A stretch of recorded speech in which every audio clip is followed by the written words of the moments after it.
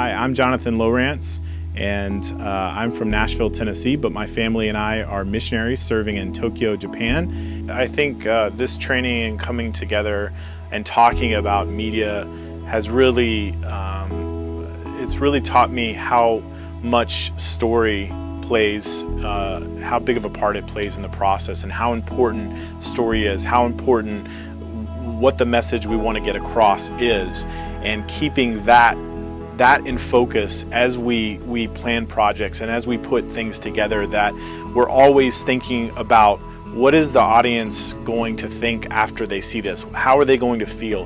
What is it going to make them want to do? How is it going to make them want to change or inform them, especially about Jesus? And so keeping that goal in mind at all times through every single part of the production process, from the pre-production to the post-production, and just always keeping that in focus, that we're always thinking about the people that are going to be receiving this message, and that is the #1 most important thing.